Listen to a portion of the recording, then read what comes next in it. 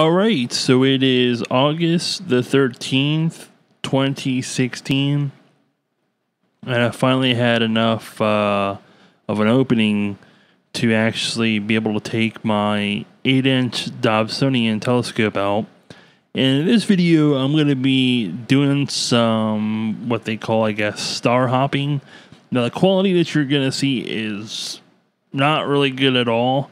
And that's because I was trying some stuff out to see what my phone is capable of with the 8-inch Dobsonian. So everything you're going to see in this video was taken with my cell phone camera using a software app that is available for Android called Camera V or FV5 or FV-5.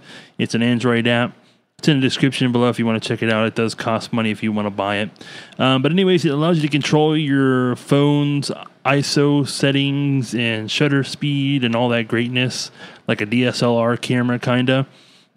I just wanted to see what my 8-inch Dobsonian could find and what my camera could see with an 8-inch Dobsonian. What you're going to see is some interesting stuff. I think the focus might have been a little messed up on some of the footage that you're going to see. But anyways, I'll start you out with a little video footage of the moon that I took with my 8-inch Dobsonian telescope. And I was using, I believe I was using a 25mm, the stock 25mm eyepiece for viewing the moon on August 13th, 2016, a little after 10 p.m. on the east coast of the United States here in Florida.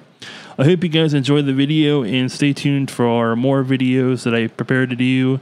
If you guys have any recommendations on an affordable DSLR camera, if I haven't already got one already, feel free to leave them in the comments below. My budget is around a little under $400, so if there's like a starter DSLR camera that will get me into an entry level for astrophotography with my 8-inch Dobsonian for maybe taking pictures of nebulas or stuff like that, please let me know in the description below. I'd like to hear some of your comments if you're a photographer or if you're into astronomy.